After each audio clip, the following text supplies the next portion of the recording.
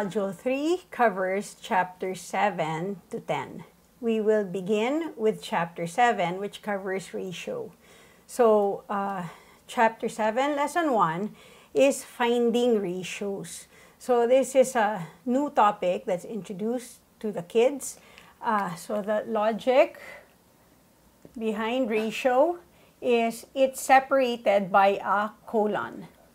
Okay, so if it says the ratio of A to B, the ratio of A to B, that's equal to A to B. Okay, so we start with simple ratios. As the lessons go through, we'll get into the more complicated ratios. Okay, so starting with pages 121 to 122, we'll take two problems.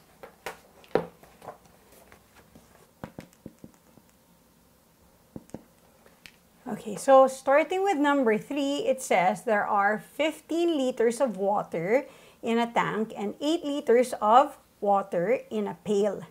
The questions are the ratio of the amount of water in the tank to the water in the pail is, so in this case, water in the tank is 15 liters to water in the pail, which is 8 liters. So the ratio of water in the tank to water in the pail is 15 is to 8.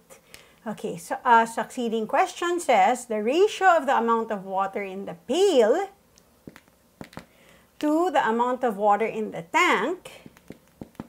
So that means it's the other way around. So that means pail is 8 and tank is 15. So both of these represents ratios. But the order of the ratio matters to how it's stated. So another example is 4A.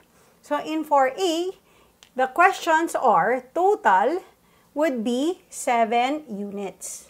Okay, so that means this has 2 and this has 5. So together, that's 7. Okay, then the question that follows is what is the ratio of A to B? So the ratio of A, which is 2, to B, which is 5. Further, it says what's the ratio of A to the total. Since we know the total is 7 units, the ratio of A, which is 2, to the total, which is 7. So the answer would be 2 is to 7. Okay, and finally, the last question says the ratio of the total to B. The total being 7 units and B being 5 units. Therefore, the ratio of the total to B would be 7 is to 5. That concludes Lesson 1 of Chapter 7. See you in the next lesson.